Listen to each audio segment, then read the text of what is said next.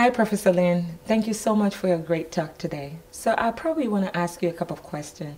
One of them, you talked about creating an atlas with the data of this amazing new technique of looking at water mile infraction. And I was wondering whether you can tell us a little bit about what would this database that contains the atlas be used for? Will it be probably something we may be able in the future to use it to come back as a standard and be able to measure different maybe population to see if we're seeing the same sort of development? Right, so the atlases that we created have several different ways. One, you can create atlases based on structural images. You can create atlases based on diffusion tensor imaging. So structural imaging gives us the insights into different structures. And so that information will be critically important to identify if a child in the future is deviating from the standard atlases. So that would be something that we can do right away. The other thing is also the atlases also gives us a tool to potentially extract different information at different brain regions. Because you can imagine that if you are interested in identifying how the medial prefrontal cortex area changes as a function of age, the most perhaps rigorous way is to go in and draw that region every single slice on every single subject. But obviously it's very prone to inter-rater variability. It takes tremendous amount of time. But atlas allows us to actually map the regions onto the individual subject right away and extract the information right away. So it improves our ability to do a larger sample studies. At the same time, also allows us to look at different variability across population. That's the reason why that we established atlases for structural or for DTI or even for brain functions. So there are many different atlases depend on which parameters that you wanted to assess. Okay, I mean, that's great. I mean, I guess when we think about brain development, we're thinking about the expansion or the change in increase in size. But in reality, we know there are aspects of reducing things like synapses. So these are also things that you will be able to tease out, and those will be the data to show the changes from being large to being small based on what's happening in the brain. Absolutely. So in fact, actually our data are already showing that, for example, in the primary visual cortex area, it increases in volume up to about 9 months old. Okay. And the primary visual cortex area actually start to decrease in volume. And this would be a good indication of the pruning process, right? So in fact, actually based on postmortem studies have shown that visual cortex is the brain region that actually start to pruning the earliest. And similar to our result, actually we show that the prunings actually occur very early compared to the rest of the brain. We also be able to assess the pruning processes in the Wernicke area and Broca's area, which is associated with language functions. And those are occur later, about 18 months old, it starts to showing the decrease in volumes. So again, going back to the atlas issues in a way that once we have this atlas, it allows us to really extract different parameters at different time in an automated fashion. And so it took away the needs of inter-rater to try to draw the region, at the same time also allow us to really address fundamental questions in a much more efficient way.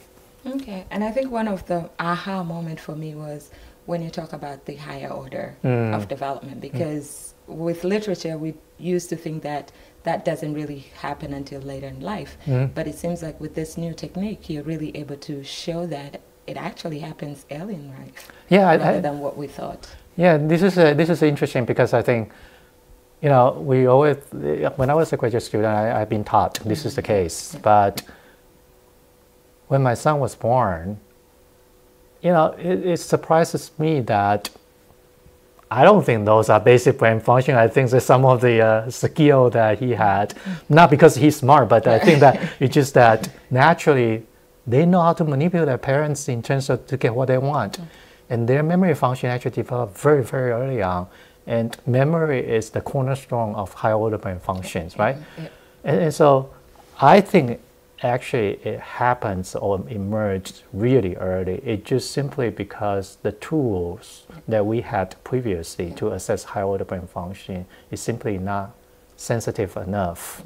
But with the imaging approaches, it offers this potential opportunity to really quantify and assess the higher order brain functional networks such as dorsal attention network, executive control network, default mode networks. Those networks are critically important for higher order brain functional activities. And we can now quantify how it starts and how it continues to evolve and how it becomes matured using an imaging approach, which I think is more quantitative and more objective.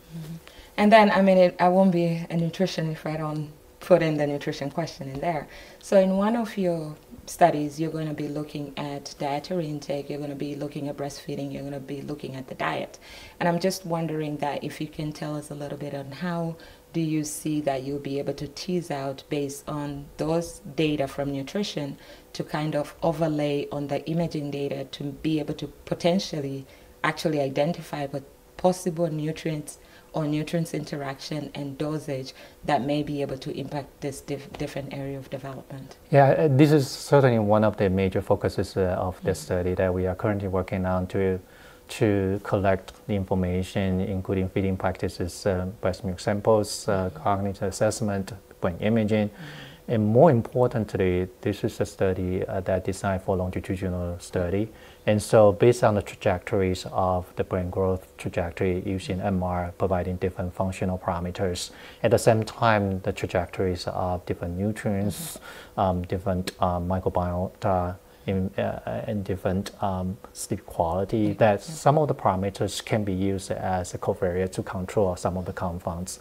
So this is really, I think this is perhaps one of the most comprehensive studies that really take into the consideration of different parameters, potentially remove some of the covariates and specifically trying to address how different nutrients might have different impacts at different time window of functional development. As we know, brain function develop at different time depend on the function, and they have this critical time period as well as sensitive time periods associated with each function. So the ability to do longitudinal characterizations of different brain function coupled with the nutritional index would potentially allows us to hopefully tease away some of the complex interactions, how different nutrients or the combination of different set of nutrients would have major impacts on early brain functional development. Okay, I mean, say that, I think most people will say, yeah, I mean, it's one thing to look at the nutrition, to look at the intake, but to be able to understand how that gets into the brain and do that function in the brain, it's really complex when you're thinking about a human baby or human child.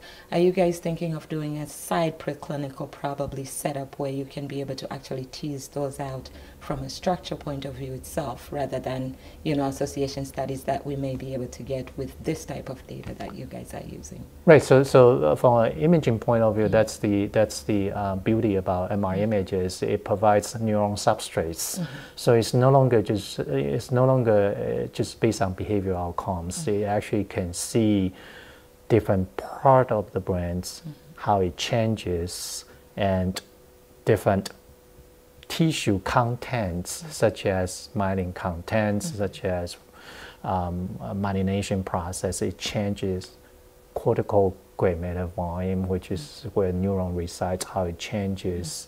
And so this really provides the underpinnings of human brain development in coupling potentially different nutritional factors into it. Yeah. Okay, so you'll be able to infer those changes and be able to determine what nutrients maybe impact those particular changes. That's the goal, yes, Yeah. absolutely. Okay. That's the goal.